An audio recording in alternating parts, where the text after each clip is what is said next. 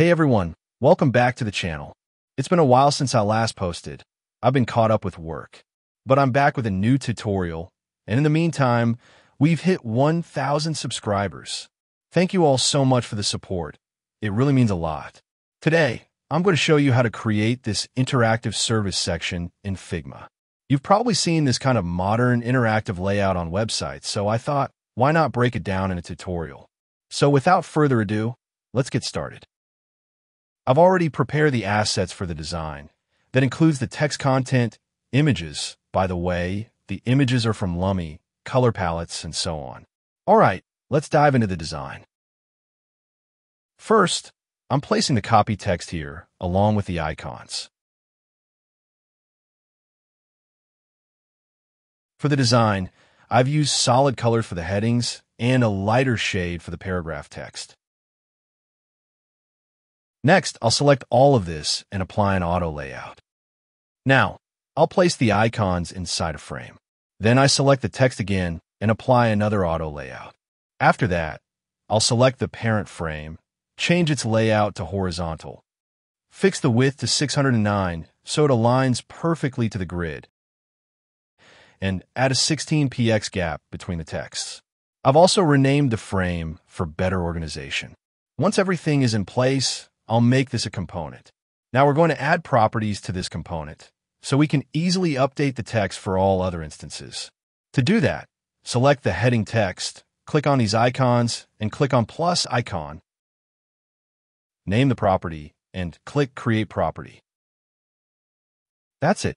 Repeat the same process for the description text as well. Next, let's add a variant to this component. All right. So to add a variant, I'm going to start by clicking this plus icon. Then from the drop-down, I'll select variant, and right here, I'm clicking on this little plus icon again. And just like that, we've got another variant. Now, in this new variant, I'll hide the description. I think it needs a bit more padding in both variants to look better. So let's fix that.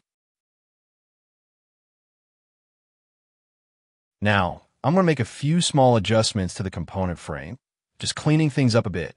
Next, we need to add a line between each variant. To do that, I'll select both variants and add a stroke. Here, I'm changing the stroke color to our brand color. Then, I'll click on this icon.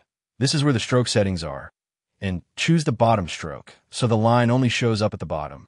To smooth things out, I'm changing the stroke endpoints to round. And I think the stroke color should sit at around 15% opacity. Yeah, that looks good now. For the first component, I'm going to rotate the icon 45 degrees, so it looks like a close icon. This will give a nice transition effect during prototyping. Finally, I'm going to rename the variants to opened and closed, just to make things easier to identify at a glance. Now, I'll copy the first variant into a new frame. I've already created a feature section frame with a basic title and short description. I'll paste the component here and start designing the rest of the section. This frame already has a column grid with 120px margins and 5 columns, so everything stays aligned. Now, I'm changing it to 12 columns to give us more flexibility. Next, I'll select all the images and paste them into the frame. I've stacked them on top of each other and aligned them to the grid. Adding a 40px corner radius to make them look more modern. Once that's done, I'll duplicate the text component 3 times and update the content. Since we've added properties to the components, changing the text is super easy. Just select the component, and on the right panel, you'll see the title and paragraph fields. Update them there. Repeat this for all components. Now, I'll select all of them and apply auto layout with a bit of spacing in between. Then, I'll group all the images into one frame. Select the image frame and text frame and apply auto layout again. Everything looks neat and well aligned now.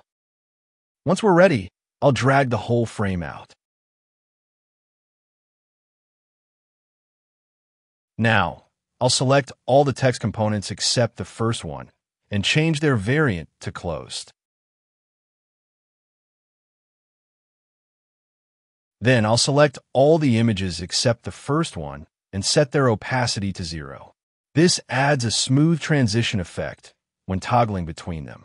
Now I'll select the entire frame, make it a component, and name it Services. Let's add variants now.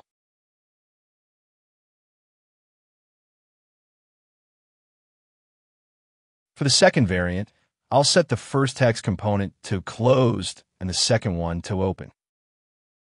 I'll also set the first image's opacity to 0% and the second image to 100%. Now, I'll add another variant. Repeat the same steps for the third component and third image. And finally, one more variant, same process for the fourth and final one. Now that all the variants are done, it's time to prototype. Click on the Prototype tab on the first var. On the first variant, connect the plus icon to the second variant. Set the interaction settings to Trigger to Tap, Animation to Smart Animate, Easing to Gentle, Duration 800 milliseconds.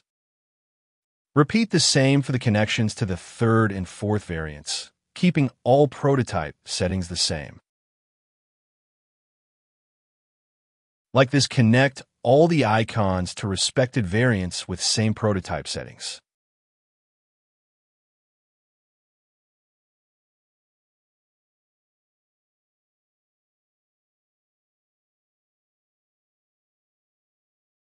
Now all the variants are ready.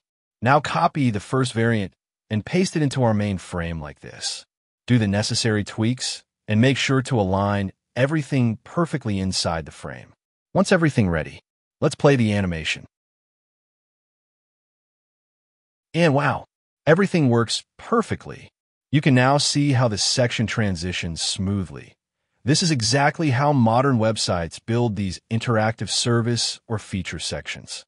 Try it yourself. And don't forget to tag me on Instagram if you recreate this. If you have any questions, drop them in the comments. And if there's a specific topic you want me to cover, let me know. I'd love to make a tutorial on it. Thanks again, and see you in the next video.